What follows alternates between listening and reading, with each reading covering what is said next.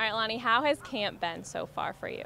It's been pretty good. Everyone thinks it's pretty hot out here, which it is, but I'm kind of used to it. I've been in Florida my whole life, but it's been going pretty good so far. Learning a lot from all the other players, so it's been fun so far. How has it been getting used to Tampa and getting used to the rest of your teammates? It's been good. I came here last year towards the end of the season, last 6 weeks, so I kind of know some people, so now we got more. So just, the off season with the OTAs and different things like that, getting to knowing players and getting to know a lot of things, what they do. So it's kind of good to get to knowing everyone. For you, what's the biggest difference between Tampa and Jacksonville since you came from the Jaguars? The biggest difference, I wouldn't say it's a bigger difference. Two coaches, two different coaches, both great guys.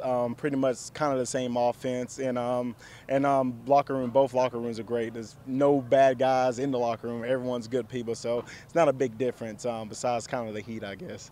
What are you going to try to focus on for yourself during training camp to prepare for the season?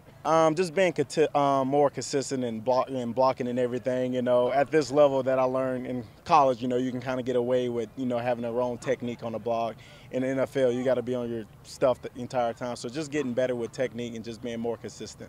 Can you talk a little bit about the fullback competition that's going on right now? Yes, it's me and Lane, big boy. Then you also got Ian, another guy that is his first time ever playing fullback. He played tight end in college, but it's been pretty good. Lane's been in the league for a little while, so me and Ian are also learning a lot from him because he has more experience than both of us. But it's a great competition, and it'll go down to the end.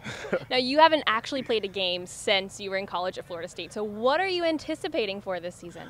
Like I said, just the whole competition. Like you said, I have not played a real NFL game. I played preseason, so my last real game was college. But like I said, just the competition and just competing. Hopefully, I can outbeat Lane or Ian, who it is. Like I said, just every day getting better and being consistent in what I'm doing.